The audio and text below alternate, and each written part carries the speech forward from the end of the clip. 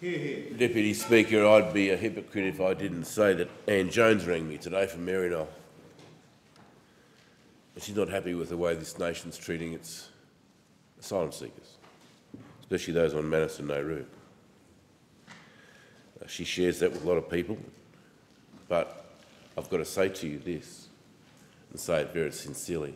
It's up to this parliament to give the Prime Minister and the opposition leader the best shot they possibly got to resolve the situation, the dilemma we face today. That is a bridge between the Australian people. But I want to mention the member for Gellibrand and thank him for bringing this forward. And I'll name him so that the public listening to this know that it's Tim Watts, and he's the member for Gellibrand, and he's a Labor member. And what he's actually put out is a clarion call to compassion, conscience and common sense.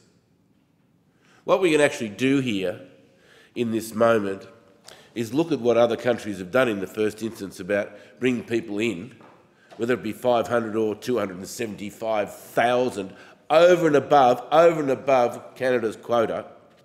Now, Canada's 36 million people. Well, we're 24.6.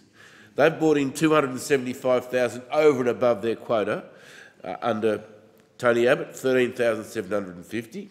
Commendable. Shorten, the desire was 27,000. Turnbull, 16,250, but I'll up you to 18,750.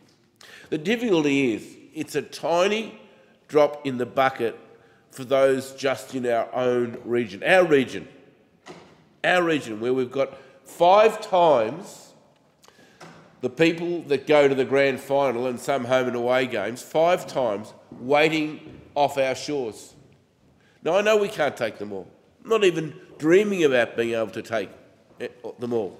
But what we can do is say, well, righto, where a community wants to sponsor families, people, individuals, we can make it easier for them to do that. We've had a pilot program under the Gillard-Rudd government. We've had that followed through with the Turnbull government. It's all positive, but it's 500 people. You know, it's terrific, but there's more that goes through the pie stand at the MCG, you know, in about 20 minutes than that.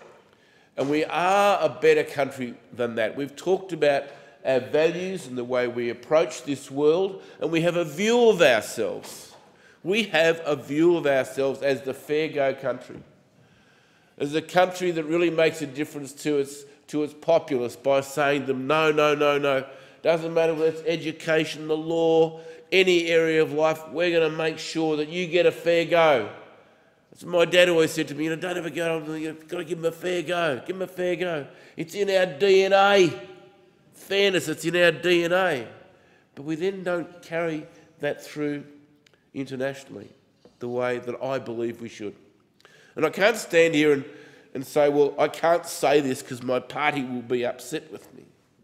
Because this is about relationships. What the member for Gellibrand has put forward is this, that you bring a group of people into a community that have sponsored it, so they've got skin in the game.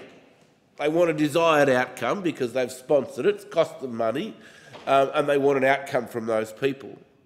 But what it causes within that community, which the member for Mallee raised, without actually saying it was, it enhanced the relationships between the refugee and the broader community. And it wasn't a matter of integrating them into the community, they were already there. Because the people had skin in the game, because you've got to make it work, because we've committed ourselves to this. These are the important things that this type of program that the member for Gellibrand has raised with us for our discussion tonight. I don't know what it would be like to be displaced and be on my own tonight, but I'd like to think there was some Australian somewhere in some place like Tim Watt saying community or private sponsorship programs allow non-government actors like business and religious organisations, community groups and individuals to meet the costs of an application, a visa application. I'm actually really sorry, Deputy Speaker, that I'm out of time because this can be an important program that everybody can get value from. You can actually feel good about something that we're doing together as a nation. and I commend the member for Gellibrand for bringing it to the attention of the Parliament.